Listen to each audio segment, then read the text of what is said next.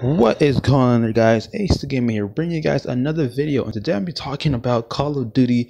World War II is literally 1 month away, and the story mode looks absolutely mind-blowing. It looks thrilling because World War II era is one of the best eras for gaming, and the story mode in that case is gonna be pretty good. I honestly have a pretty good prediction about it, and I have not seen a game like this in a long time. I mean, like, you know, character development is gonna be on point, the plot's gonna be on point because we already know what's gonna happen, but the characters won't know who you're gonna lose and all that. And man, these people look absolutely badass for the American side. And I think, okay, if they do this like kind of different fronts, like, you know, the Allied push forward Normandy and all that type, or like Pearl Harbor, I really want to see some sort of Pacific battle in the campaign, because that was very, you know, iconic, just like the D-Day and all that cool stuff.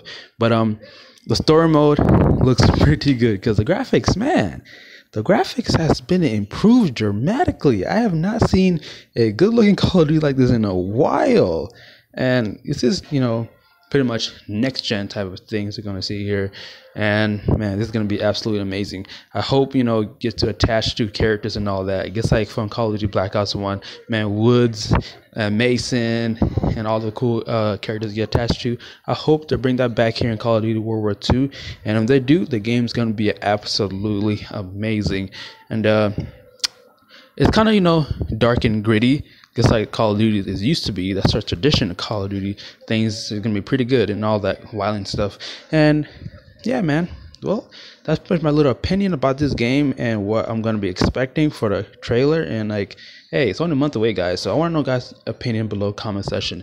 Let me know if you are excited for the story mode, and let me know if you're excited for the whole game. It comes out November 3rd. Like always, guys, Ace the Gamer here. Thanks for watching. Have a nice day and peace out.